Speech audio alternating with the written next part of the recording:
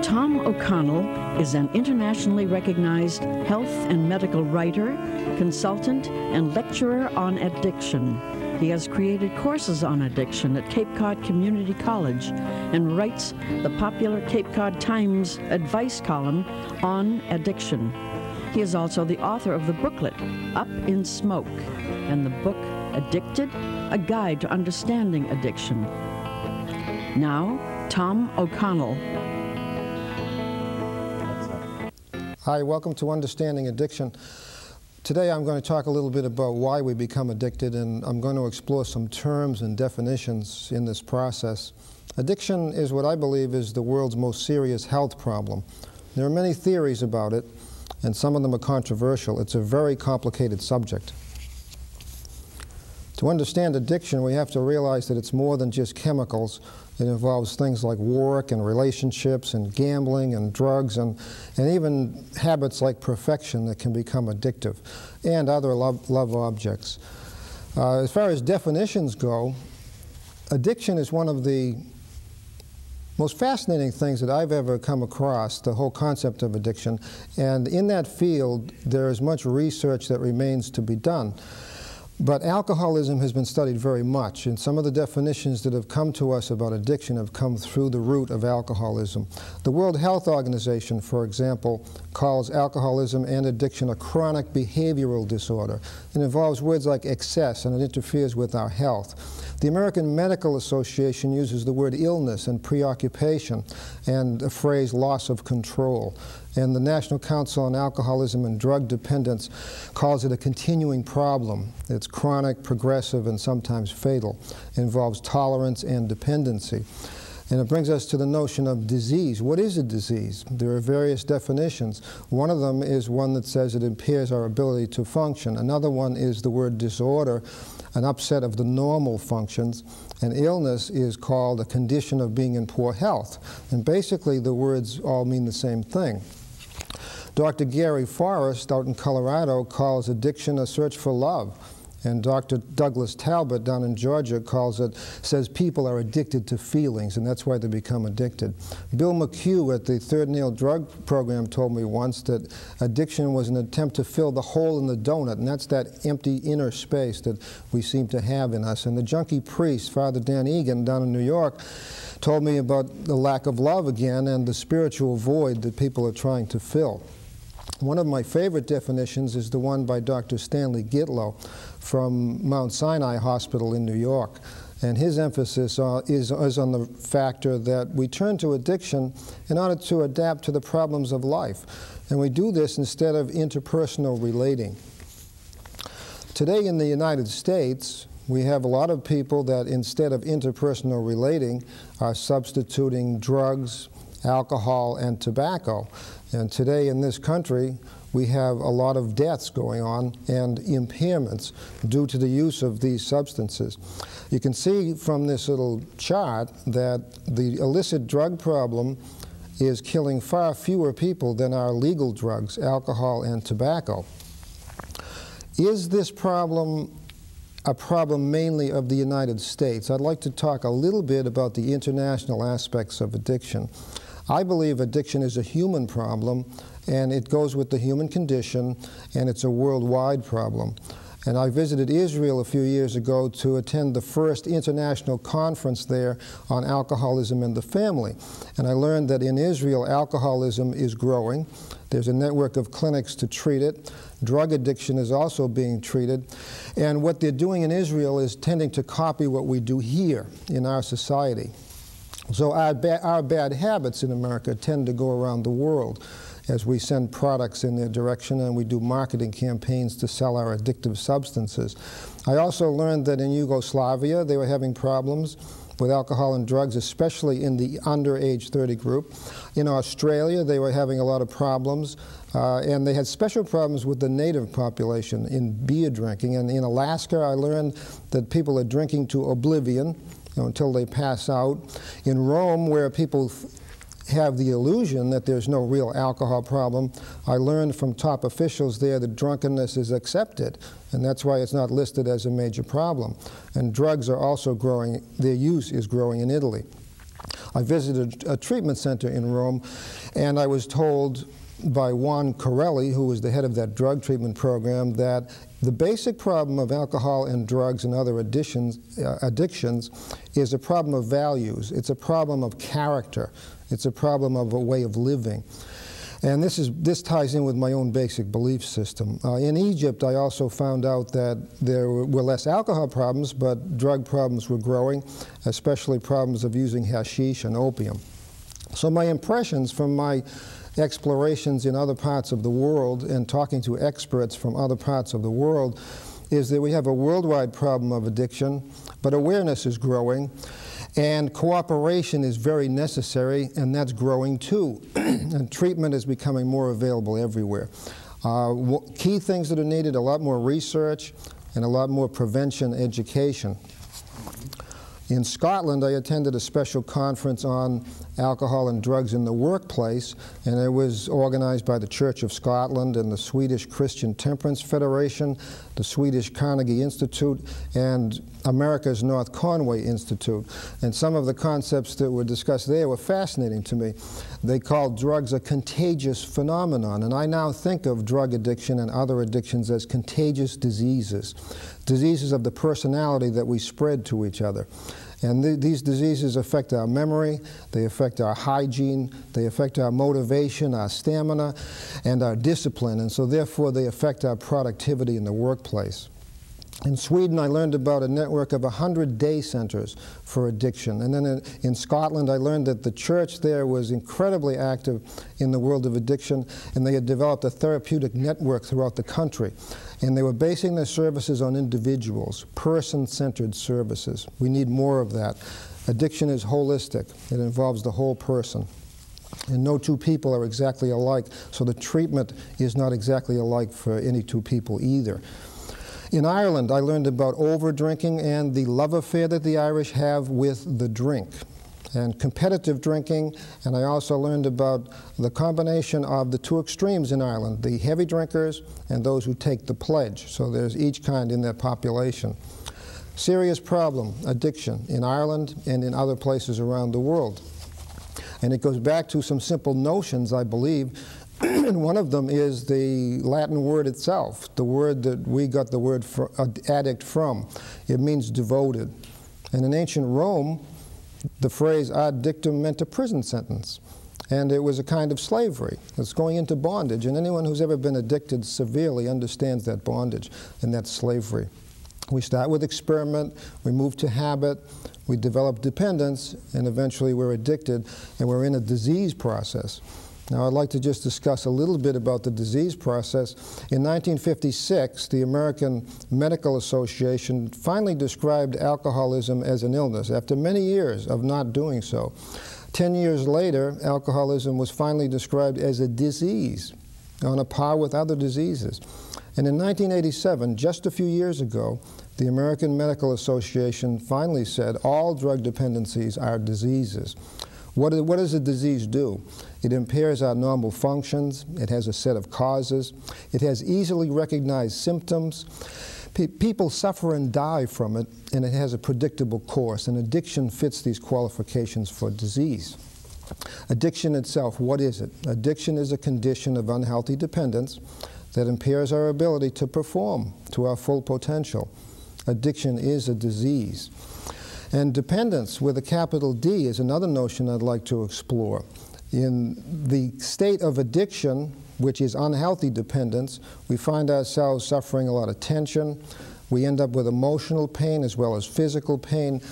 And we end up with a state of extreme dependence on something outside of ourselves to keep us going. And that's a bad condition to be in. Another set of initials I'd like to think about for a minute are the PMESS of addiction. Physical, mental, emotional, social, and spiritual. That's what addiction does to us. It's holistic. It affects our whole being. And the next set of initials I'd like to explore, I describe as the 5 C's of addiction. And this involves craving, compulsion, loss of control, continuing a behavior, in spite of the life-damaging consequences, in spite of the consequences to ourselves and to the people around us. Genetics, is that a factor in addiction? Heredity? Well, it sure is, but it isn't the whole story. We found out that children of alcoholics have an increased risk of becoming addicted themselves. We found out that they have faster brain rhythms, and there are probably many other impairments. We've learned that fetal alcohol syndrome is a major problem, and this has a similar kind of devastation when smokers have children. It affects, if a woman is smoking during the pregnancy, if a woman is drinking during the pregnancy, there are major problems with the delivery of the new being. And this also may involve the father, too. And there's studies are coming through now that indicate that. It's valuable to learn this information. It helps in prevention, it helps in detoxification, and it helps in treatment. Science is doing wonderful things for us. It's learning about nerve pathways in the brain and neurotransmitters and all kinds of things. But the experts tell us today that heredity is a factor, but not the whole cause of addiction, and it's still not fully clear what's being transmitted. In Denmark, a famous study discussed sons of alcoholic fathers, and they found that they had 3 to 4 times the risk of suffering from alcoholism compared to kids without alcoholic parents. But the thing I want to point out is 3/4 of those sons of alcoholic fathers didn't end up becoming alcoholic. So we have to be careful about these studies, and we have to be careful about jumping to conclusions about them. We have to be careful about studies that say that drinking is good for your heart, or good for your other parts of your body. Is it good for your liver? Is it good for your stomach? Is it good for your thyroid and your pancreas? Other studies indicate the devastation that alcohol can do. Now I'd like to look at some of the factors that we need to remember when we're thinking about addiction. One of them is allergy. It's related to the body. It's physical. And in Greek, allergy came from the words that meant altered energy. And another key word is sensitivity. Addicts, as well as other human beings, are very sensitive. The more heavily addicted people tend to be most sensitive. And then there's disposition. Are we disposed to be addicted by either heredity or the way we were brought up? And then the word tendency. And my personal belief is that all human beings have a tendency to be somewhat addicted some of the time in their lives. And this varies in intensity as you go through life. So science has limits. Science still doesn't understand what gravity is. And science doesn't fully understand what energy is. And I believe that we have to look more carefully at the human condition itself, and we have to remember that just because there are certain factors that are common in addiction, factors are not causes. They're just things that happen to be there. For example, if a car hits a tree, the tree just happens to be there. The tree didn't cause the accident. And that analogy applies to a lot of the research that's done in the world of addiction. I'm more concerned about the psychology of addiction and the spirituality. In the end of psychology, in that aspect of looking at addiction, we find things like love deprivation. We find things like abuse and neglect as major factors in why people become addicted. We find lack of nurturing as a big item. And abandonment at any time during one's life can lead a person into addiction. And then things like losing a parent or losing a brother or a sister. And childhood trauma of many kinds can influence later addictions. Heredity, it may be part of the picture, but it's only part of the picture. I think we have more information now about the world of psychology and how the family can impact on addiction and how childhood trauma can impact on addiction. And so we don't have to put all of our efforts into just the scientific end of things.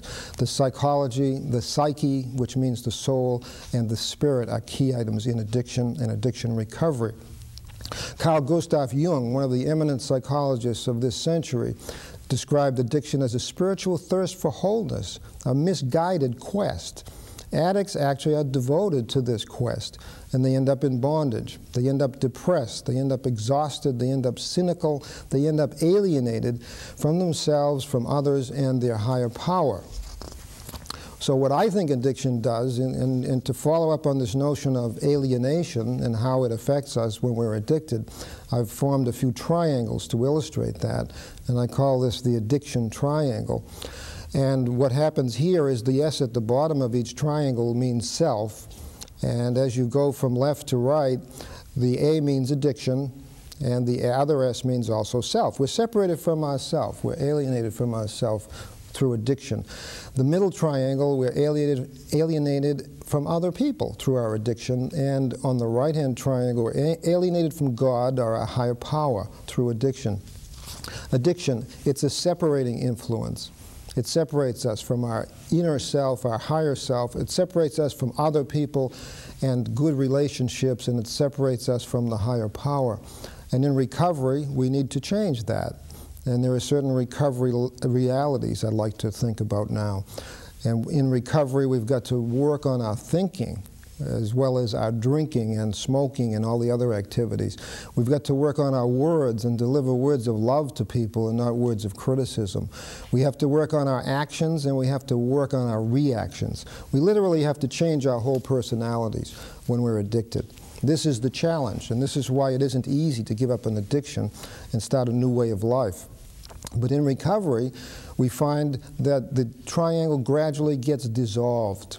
We can literally dissolve the triangle and end up with a straight line relationship with ourselves, with other people, and with our higher power. And there are only three relationships in this world that we have to think about: the relationship with self, the relationship with others, everything outside of us, and the relationship with the higher power. When we have those relationships in balance, we're leading a good, wholesome life. So why do we become addicted? There are many factors. And they're physical, like allergy, obsession, heredity, kinds of imbalance, social, cultural pressures, and spiritual inclinations, or spiritual disinclinations, the opposite of spirituality. Ultimately, I think it comes back to the sensitivity of the human condition, the desire to feel better. And to illustrate that, I use initials SAAH. And what this simply means is that we all come into the world through the womb, a fairly safe place, and we're expelled into a place that makes us feel anxious and makes us hungry to be attached. And so I think the human condition means having a longing to connect. And in the addiction process, another set of characteristics that lead to each other, we start out with the simple thing of experimenting, and then our feelings change, and then we form habits, and we become dependent on those habits to change our feelings, and we ultimately can become addicted. That's unhealthy dependence. So what we're dealing with here is a cycle, and it's a cycle of discomfort in which we experiment and eventually can become addicted. There's a mix of craving and tension and suspense. We may defend or deny the habit until, you know, we are confronted with it by other people, that we've got a serious problem that needs to be dealt with. And we end up with self-destruction as part of the process. We end up deluded and self-deceived, and our values become eroded. Also in addiction, there is another little set of initials, I call it the OC of addiction. It's extremely important because obsession and compulsion are the driving forces in our addictions. In obsession, we're haunted, we're driven. The D, D, T, and W is the next set of initials to help you understand addiction a little better. And this involves defending the behavior. You know, I don't drink that much, and if you work the way I work, you'd need to do this too. And denial, I don't have a problem. You know, I don't have a problem, I can handle it. Tolerance means we need more and more to get the same effect. And with withdrawal, we end up with all kinds of unpleasant symptoms. They could be physical tremors, they could be emotional problems and depression, even suicidal depression in withdrawal from our addictions. And then we have the CPF of addiction. It's chronic. It tends to go on over a long period of time. It progressively worsens, although some people can stay in a holding pattern, and it's potentially fatal if we persist in being addicted and don't turn towards recovery. The ism of addiction is another notion I'd like to think about for a minute, and the ISM is simply insecure, supersensitive, and moody. These are characteristics that go with addiction. These are characteristics of addicts of all kinds. And when you get to know addicts and how they deal with life, you understand these three initials: insecure, I, supersensitive S, and moody M. Now I'd like to go through the addiction cycle. And this tends to repeat itself over and over throughout a lifetime. It starts with discomfort, then we want some relief, then we have this anticipation of relief. We have a love object that we will chase, and we expect it to change our mood and get us high, or maybe get us low, or get us mellow. And the whole intention, escape from our inner reality and find that relief. And then, eventually, it all fades, we have withdrawal symptoms, we're back to the discomfort, and on again we go into the cycle over and over. The whole person is affected, the whole human being. And in healing, the same thing has to take place. It's not a simple thing like stopping the addiction and suddenly you're all better. There's a body to heal, there's a thinking process to restore, there are feelings to get in touch with, there is relating to learn how to do in a loving, kind way with other human beings, and there's a spiritual awakening that's necessary, and this is absolutely necessary to fully recover from the addictive process. And what do we do in this recovery? We reach a turning point that tells us that we need to recover, and we make a decision to change. And then we turn to help that's needed, and we learn to heal the human spirit that's in us. And we hang out with other people who have similar desires, kindred spirits who want to heal their addictions, and they want to transform themselves and go on a spiritual journey. And now we're into another triangle that I just want to briefly look at, and this is called the addiction triangle, and it's an attempt to fill emptiness. And it's a bottomless pit that can't be filled with people, places, and things. You can't fill a spiritual emptiness with people, places, and things. You can only fill it with something else that's spiritual, that you have to develop in your life. So the key to recovery, I call the key to recovery the healing of the human spirit. And when we're trying to heal the human spirit, what we're really doing is getting in touch with love and truth. And these are the ancient messages that have come to us through the ages from leaders and masters in spirituality throughout the history of mankind. That's what we're still doing today. We're learning from those basic truths, and they lead us back to love, love of self, love of others, and love of a higher power. The road to recovery, what kind of a road is it? Well, it's a road in which you have to admit the problem, number one, and then surrender to the fact that you have it and realize that you need help. And then the challenge of changing behavior, which is probably the biggest challenge in any one individual's life, how to change behavior. But there are many ways to help us do that. You know, there are all kinds of groups. There are recovery groups that are self-help groups. There's individual treatment. And there are therapists of all kinds and clinics. And what we can do little by little, one step at a time and one day at a time, is gain new insights, new habits, new values, and end up with new freedom. What is this new freedom? The freedom to be yourself, not what someone else wants you to be or someone else expects you to be. The freedom to be fully you. That's the gift of addiction recovery. And we end up healing the whole spirit, physically, mentally, emotionally, socially, and spiritually, because I believe we're spiritual beings, and the only way we can fill that empty triangle is to fill it with something spiritual. And so we go to this other triangle now that I call the addiction recovery triangle. And in this particular triangle, we work toward a spiritual solution to our physical, mental, emotional, and social problems, and we end up fulfilled. We end up with new energy. We end up with the energy that's in all of us all of the time, but we're seldom tapping it to its fullest. So what does recovery do to us? It dissolves our addictions. By accepting them, they gradually dissolve. By realizing that we can change, we give less energy to the addiction. We get in touch with ourselves, we get in touch with others, we get in touch with a higher power, but it takes time. And the fact that it takes time is one of the reasons that people often relapse into addiction. They're impatient, and they won't take the time. They won't go to enough meetings and have enough therapy. And they want to change overnight, and they get discouraged too easily when they don't change. They don't seem to realize that recovery is a process and not an event. It's a process that's slow sometimes, and other times it's faster. But the recovery process, the way I look at it today, I want to emphasize that recovery is a process and not an event, is a process that includes joy, it includes grief, it includes sometimes painful healing. But it's a journey, and it keeps changing. And I think it's an adventure of the human spirit. And it's a journey that we should learn to enjoy. In addiction, we take trips into our lower selves. In recovery, we take a journey into the higher self.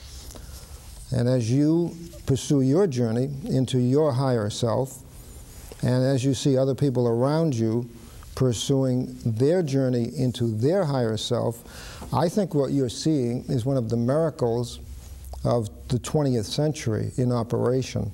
I think today in our world, we probably have more addiction than has ever existed in the history of the human race. We have addiction at levels that cause more death and destruction than all of the wars that we've had in the history of the human race. But we also have something else happening. We have a new awareness about addiction today. We have new recovery processes going on today. We have new healing going on today. And we have two things happening at the same time: intense addiction throughout America and the rest of the world, and we have an incredible awareness of recovery processes, and we have an acceptance that recovery involves spirituality. Most recovery programs in hospitals throughout America involve the spiritually based 12-step program. So it's an amazing thing that we see going on today, and it's an encouraging thing that we see going on today as millions of people try to take that journey that will lead them from being in touch with the lower self and move them toward the higher self and all the wonderful ideals and aspirations that are included there. It's quite a journey. It's a wonderful journey, and I want to wish you joy in your journey. Thank you for being with us today.